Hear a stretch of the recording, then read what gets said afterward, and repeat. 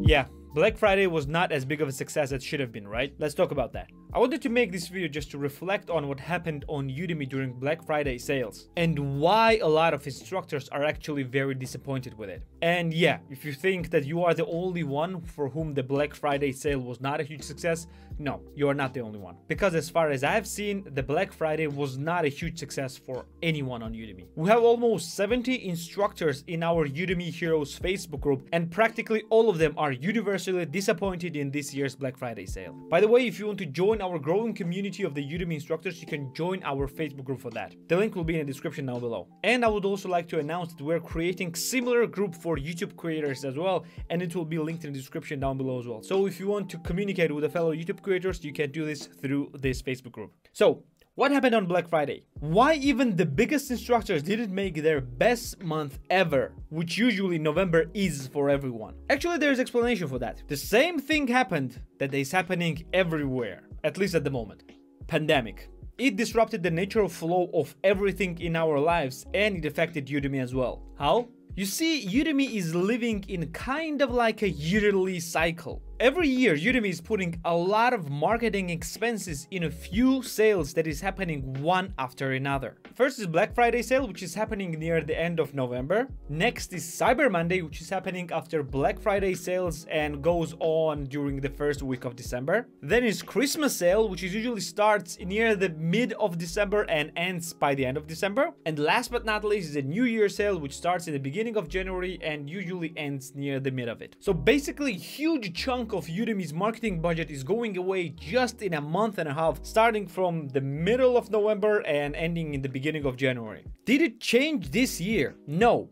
But what changed was the behavior of the customers. You see, what those sales do is to attract a lot of new customers with very low prices. And after those customers get an amazing value for the really low price, they usually stay on a platform for the future course purchases. But this year was different. You see, the majority of the new customers were already here because a lot of them came in when there was an entire world in a lockdown. And those people came on a platform in the spring and summer of 2020, the time when usually not a lot of people are actually joining in. There were so many new people during that time that Udemy sales increased by 400%. And new customers even managed to take down a few of the Udemy's functions, like an automated messaging. And this increased overall Udemy's and instructor sales by a lot, including my own. And what it also did is that it attracted a lot of new instructors as well,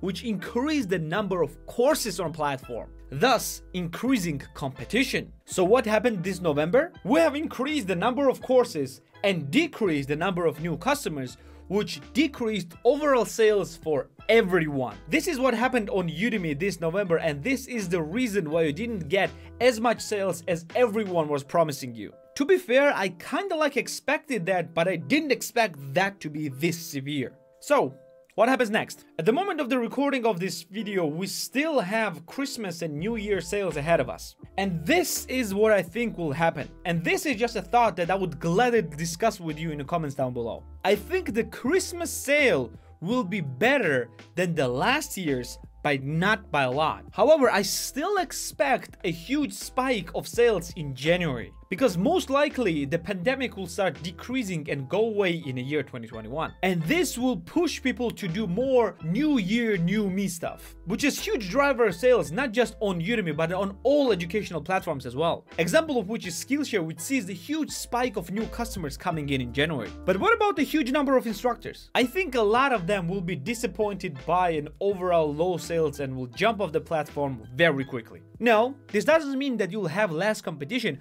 but what it means that your new courses will have higher chances to succeed because a lot less people will be creating new courses from January onwards. So don't surrender, don't stop now, and continue creating new courses. And remember, you are doing this not for money, but to teach people new skills and help them in their problems. And money comes with this. Well, this will be it for today. Let me know what you think about Udemy's Black Friday sales this year. Well, thank you for being here with me. Like the video if you liked it, subscribe for more videos like this one, and I'm gonna see you in the next one. See ya.